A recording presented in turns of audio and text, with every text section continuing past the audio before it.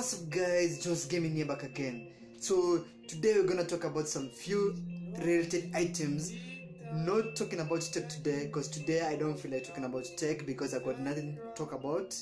Honestly speaking, I've been kinda in a lot of sticky situation, been busy, going to work, coming back, grinding on Rainbow Six Siege, and also still hoping that I'm gonna get some funds for my next project for the GTX 1050.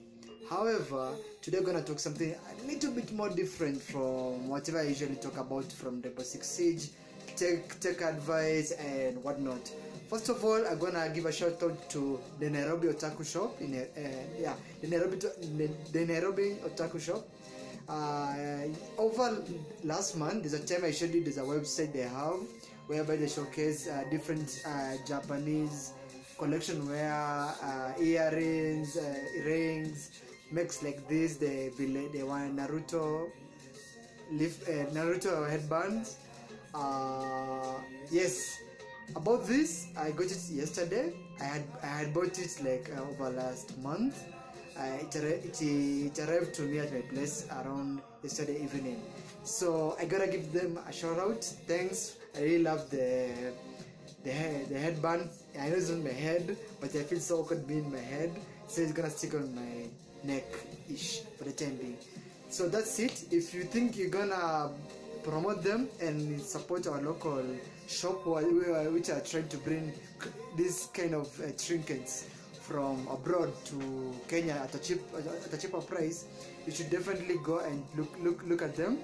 They are called Nairobi Otaku Shop. I'll keep their link on my description and go check them out. They have lots and lots of various things that you can buy. Even I'm planning to buy something more if I get the money, like a hood or something. But at the moment I wanna buy a kimono. I want like actually being shown a new kimono for my next cosplay. I'm not planning going to cosplay, but I won't mind to try and to wear some.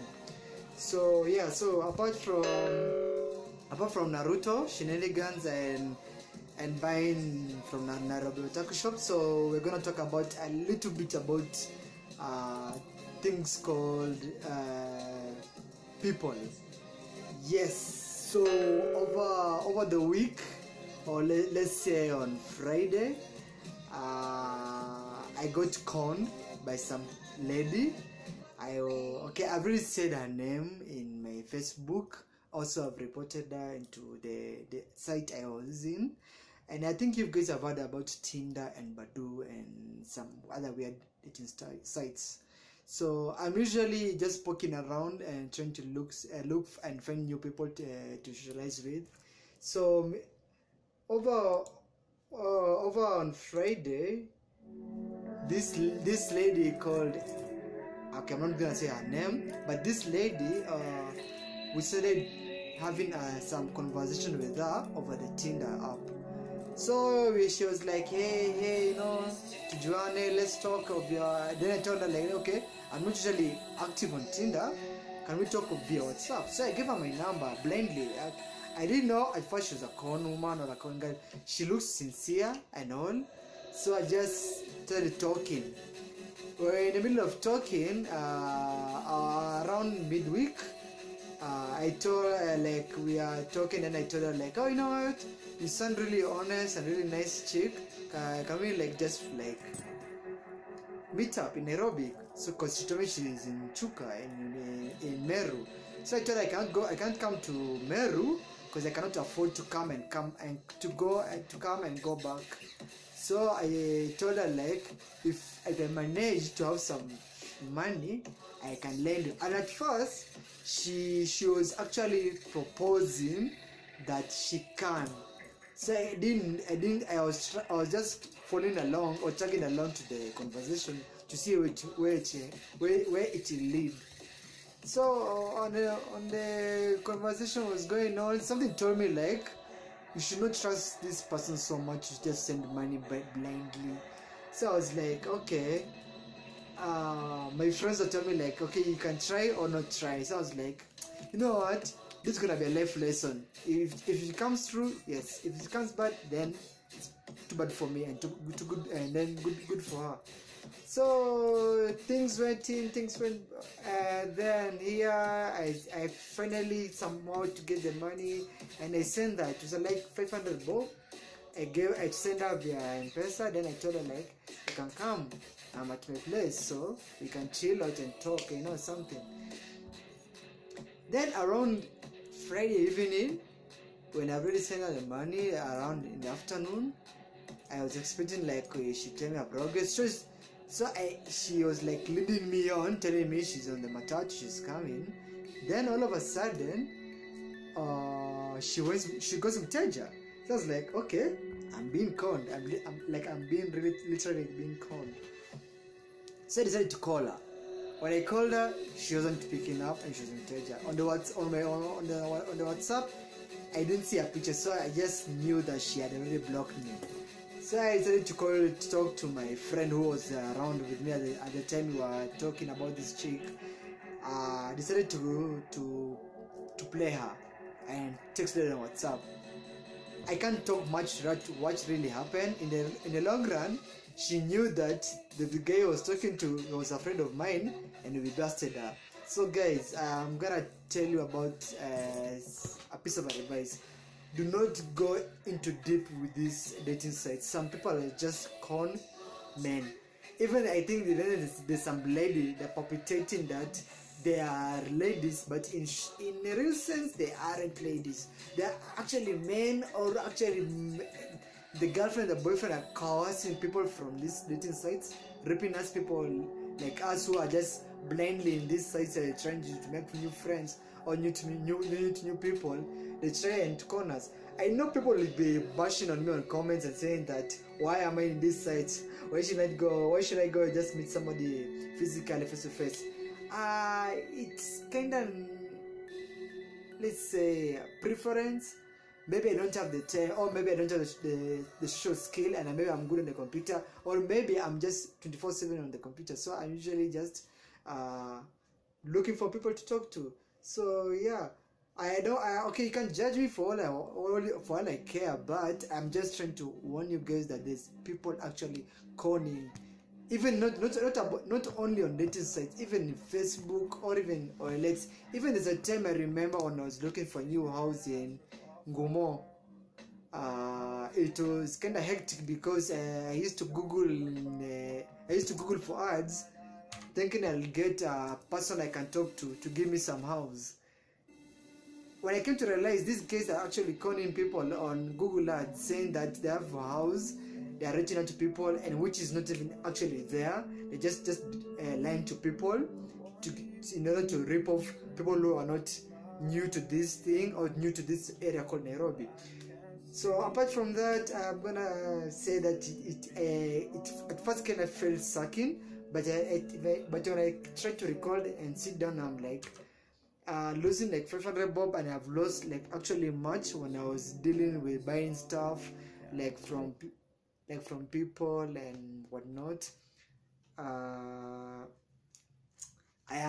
like, okay, you know what, it is what it is. So it was kind of sucking at first, but I just said, you know what, you lose some to get some. So it is a lesson, and I want to my fellow viewers, be very, very vigilant with which people share personal information. Especially, do not be meekly being used emotionally, because some people think like you're in there, that's because you're emotionally deprived, so they hunt on you and ask for money, and they say they'll do this and they won't do that. They want a promise. So please just be cautious. I don't say you don't be on those sites. Those is actually they keep out measures, privacy measures to warn you that do not